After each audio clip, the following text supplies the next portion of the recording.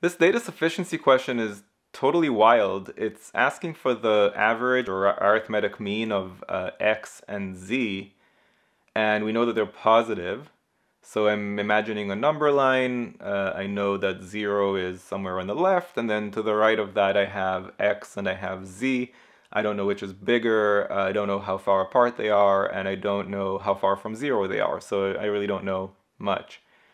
But what they're asking us to find is the midpoint on the number line between x and z. So that would be the mean. That would be the arithmetic mean of those two numbers. So can I find the midpoint between x and z on the number line?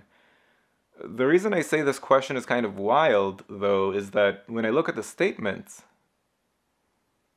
there aren't any numbers. So how am I to know whether we are fairly close to the 0 on the number line? Say, I don't know, 20 and 100, and the mean would be 60? Or are we all the way in the billions? Does either of these statements help me identify which part of the number line I'm on? No, I don't see how.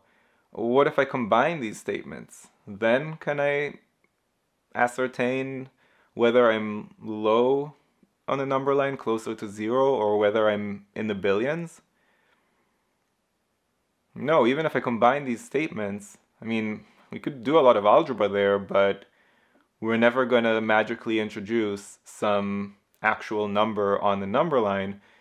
So I just don't see any way forward here. I just don't see how I could possibly tell where on the number line we're located. I mean, for all I know, one of the numbers is close to 0 and the other is in the billions.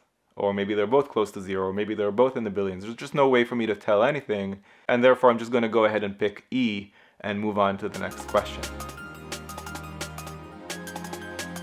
If you found this video useful, go to quantreasoning.com for a lot more where that came from.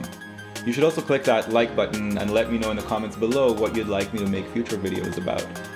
And of course, if you haven't yet subscribed, go ahead and do that and click that bell below so you get notified about future videos. See you next time.